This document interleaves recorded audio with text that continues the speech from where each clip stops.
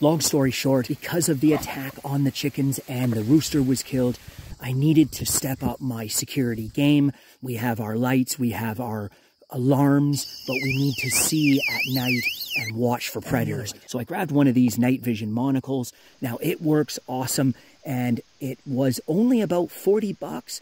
You could probably get them even cheaper. Just turn it on, and away you go.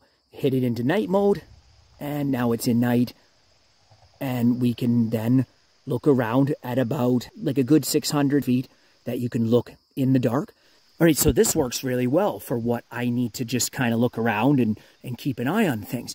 But wouldn't if you want to build your own? Let's try and build one of these night vision monocles ourselves with an old camera and some security light parts. So what you need is you need a camera. I have an old camera here because you're going to be modifying this camera. So the quality of this camera is really bad. It's a perfect candidate to convert into a night vision camera. So what I'm doing is I'm taking the camera apart, and I need to get to the IR filter.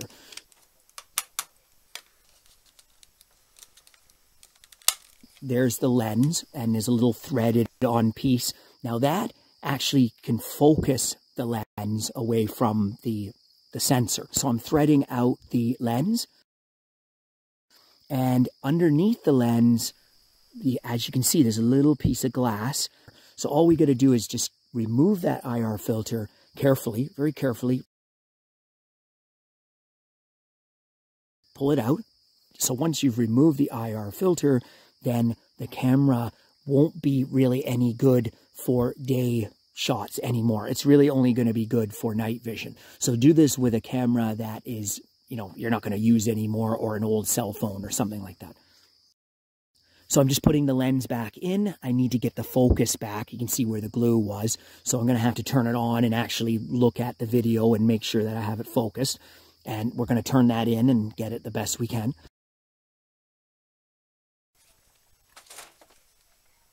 All right, so I've got the camera back together. Let's turn it on.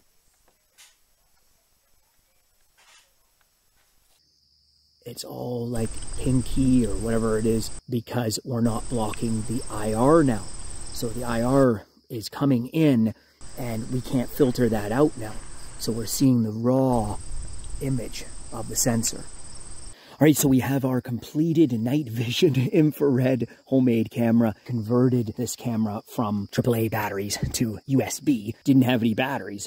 Makes it easier. So we can plug that into a power bank on.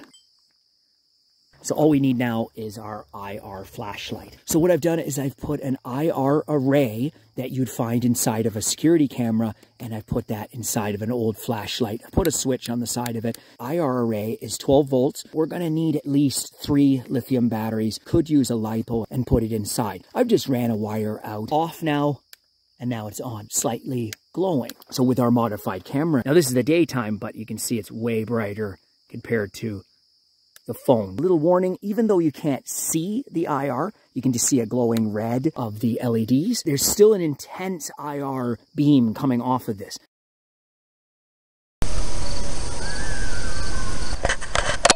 It's pitch black out.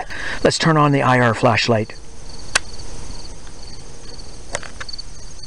What are you doing in there, chickens?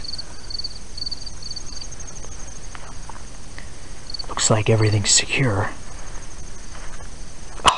I would have walked into that.